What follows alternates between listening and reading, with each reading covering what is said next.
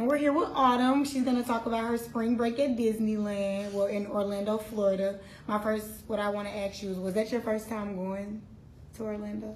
It was my first time in Orlando and my first time at Disney World. Okay. So it was like overall like a good experience. So how was your experience at Magic Kingdom? Because when I went, I kind of felt like it was kiddie, but it was an experience that was needed. I think Magic Kingdom might have been like my second favorite land, only because like Animal Kingdom was really fun, but Magic Kingdom had my favorite ride, which is Space Mountain, so I was able to get on that. And then a lot of the stuff that's in Disneyland is also at Magic Kingdom, like all the princesses and stuff like that. So I was able to compare like what's at Disneyland and then what's not at Disneyland. Okay. So what other parks did you go to aside from Animal Kingdom and Magic Kingdom?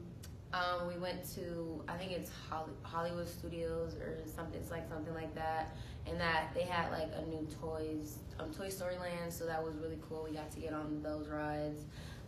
They had It's a Bug's Life, and then after that, I just went to Animal Kingdom and whatever the last one was. What was it? Hollywood Studios. No, the Magic Kingdom. Magic Kingdom. Yeah. Okay.